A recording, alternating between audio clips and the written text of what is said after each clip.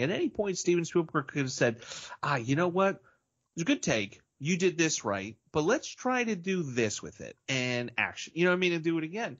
The whole point of the kid is I came here mistakenly because dad said do this, and I'm going to listen to my dad and do it this way. And then it just becomes survival as well. It's, I made a mess of this and I shouldn't be here. So there's a little bit of guilt. And then when she finally sees an opportunity to be like, here's something I know. Here's how I can help the situation. She knows gymnastics, and she's using her gymnastics to help the scene. Is it my favorite?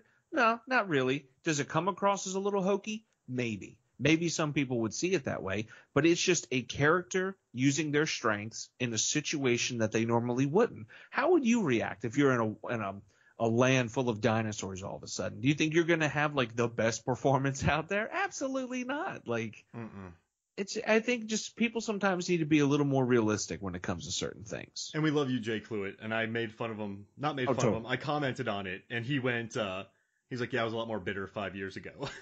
But I don't know.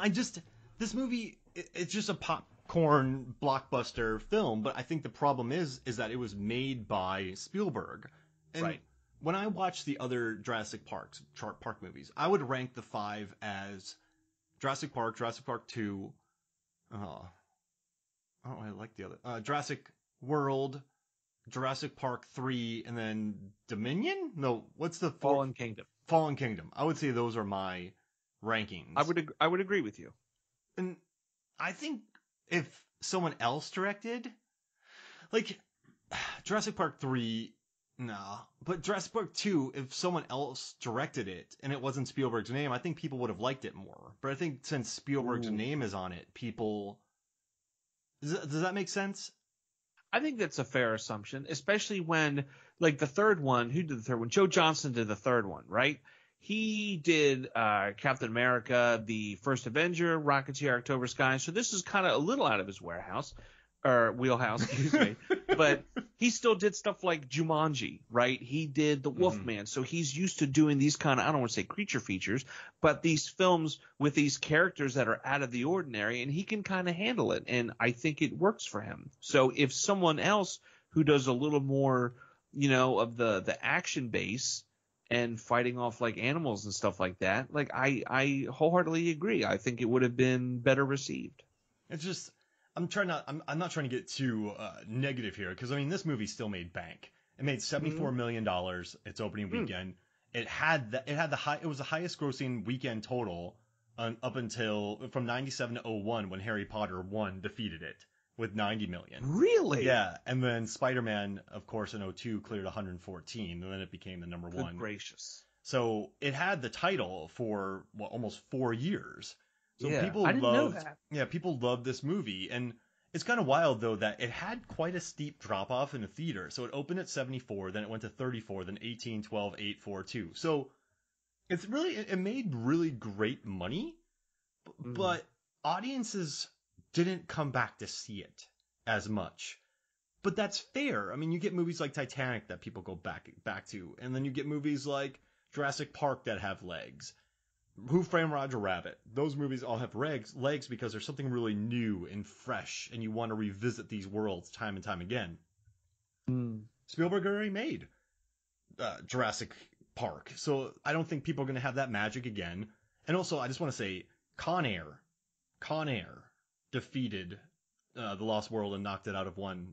In the third weekend, Con Air was number 1. So Nicolas Cage on a plane defeated Lost World. Makes me happy. Well, it was that hair he had, that flowing mane of his, Yeah, and the bunny. Put the bunny. Oh man, Steve, what a crazy movie. I love it. How about it? But I guess people didn't come back to see it. They didn't really go to it too much, but there's still I don't know. It still gave me something fun, and also too, like, I think you're right. Spielberg, after Schindler's List, took a couple years off, and then he came back and he's like, I want to make a King Kong movie, so I'm gonna bring the T-Rex to America. I'm going to have T-Rex eat David Koepp, the screenwriter, and call him, and his character's name in this movie is Unlucky Bastard. I'm going to... Holy cow. I'm sorry to interrupt your train of thought, dude. You just blew my mind out. He made his version of King Kong. Yeah. Remember when he... And like Godzilla. Remember when he yelled, like like there's a wide shot of the T-Rex doing that? on set, on the behind the scenes documentaries, Spielberg was just so happy. He was so happy to be making a King Kong movie, a mini Godzilla movie. Like he's just like, oh man, I'm making a mini Godzilla King Kong movie. Like this is my scene. And I also learned that baby T-Rex, the noises are baby camels. I thought that was pretty interesting. But Okay. yeah, I think he just wanted to have fun. He just wanted to put Vanessa Chester in a movie. He wanted to make a King Kong Godzilla type film. He wanted certain elements. He wanted 2 T-Rexes this time. And instead of building full bodies, they just put them on these gigantic rigs that could drive with them on them on tracks, which is pretty amazing. But I think he just, and like also too, I heard Peter Stormare was talking about this movie, and he said that whenever Pete Postlewaite was on camera, Spielberg would just be like, tell people stop and watch him act. Like one time he just grabbed Stormare and was like, watch this. So he just made everyone watch Pete act. And while I was watching this movie, I don't know, it just seemed like everyone was having fun. He seemed to really enjoy himself making this. And also, Jeff Goldblum's 6'4", Vince Vaughn's 6'5". How often do we get 2 tall people like that on camera together? It's very rare. Not a lot. It was kind of weird, wasn't it? It's weird to watch, isn't it? Well, until you mentioned something that didn't even dawn on me, because I guess everybody else has, a good enough height on them. Mm-hmm. But yeah, we don't get a lot of tall boys up together. I know it's random, but seeing them together, I'm like, let's do 6 foot plus people on screen together. Made me happy. Yeah, I know it's really random, but it is. But it's fun to think about those things. The Dead Meat podcast call them sequoias. I like that. Yeah. But I mean, I don't know. I guess for me, this movie is more about moments. There's no wonder there. There's no. And I think Spielberg realized that. There's no wonder to this movie. There's really no emotion either. There's no Alan Grant sleeping with the kids in the tree. There's really no humor either in this movie. No one gets snotted on by a brontosaurus. This is just a lean and mean creature feature. There are weird moments of humor. Oh, yeah. Triple cheeseburger. Yeah, you have these weird edits and cuts and things that the dinosaurs do. In the very beginning, when the mother screams, as she screams, it immediately cuts to Ian Malcolm yawning as the train's coming through. And, that whole bit. You have him on the train with the random guy talking about, like, I know you and I believed you and, and all that other stuff. I hate that guy. Can we talk about him for a second? Yeah, absolutely. I don't normally dislike many performances or people, but that guy and his gum smacking and just the way he flicks his wrist away, he just overacts. I don't even think it's creating a dislikable character. I just don't like that human. I'm sorry, but just watching him, like, I knew you, and he's smacking his gum and overacting and looking away and flicking his wrist. Like, how did Spielberg allow that, Nick?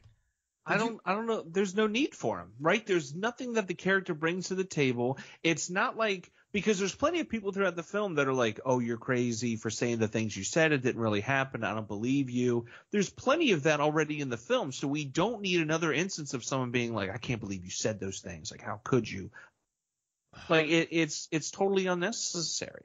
I guess it's Ross Partridge. I don't guess. It is. Ross Partridge played the role. And I guarantee you, man, that they just went, hey, you're a day player, and he just made a meal. He's like, man, Spielberg's not really paying attention.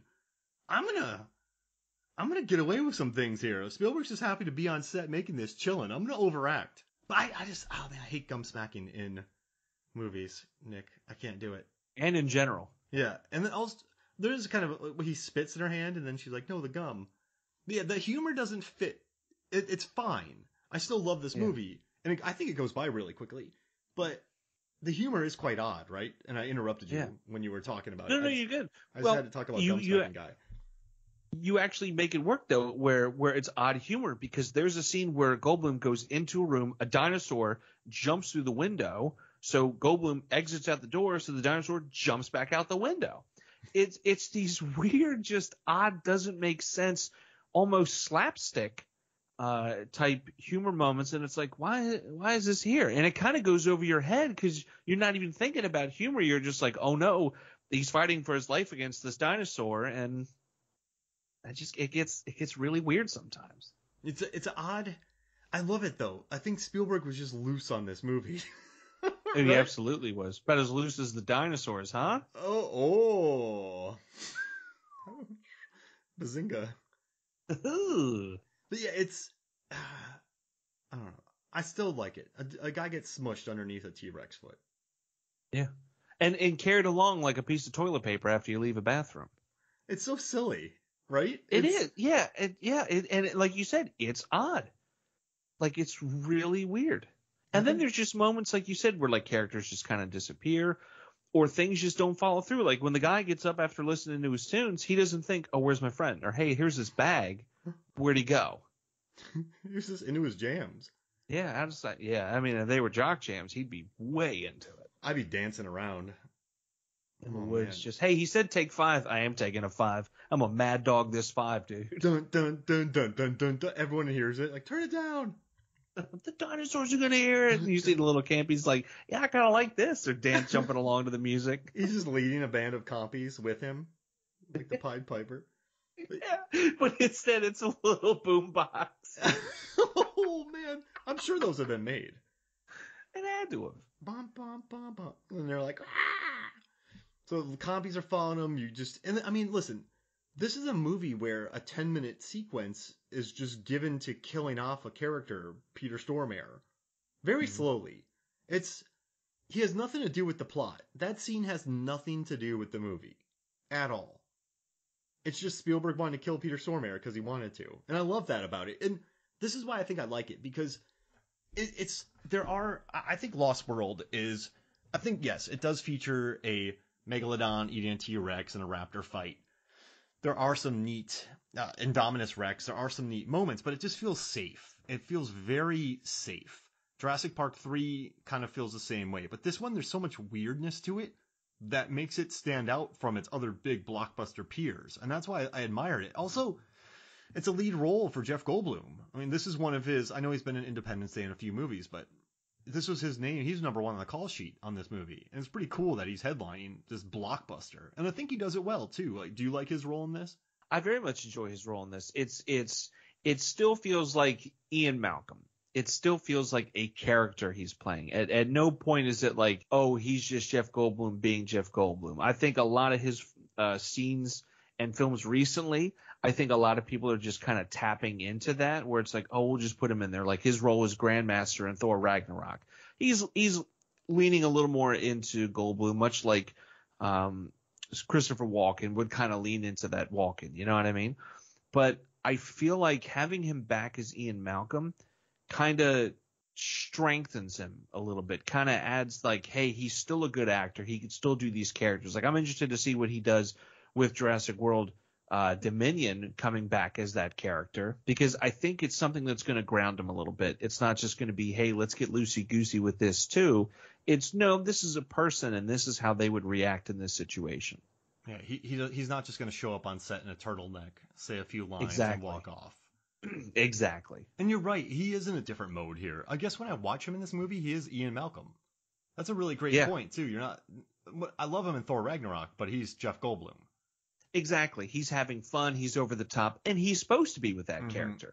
With Ian Malcolm, you're not going over the top. You're not losing. Sure, people have memed him laying on the table to death, and that has since become a thing post.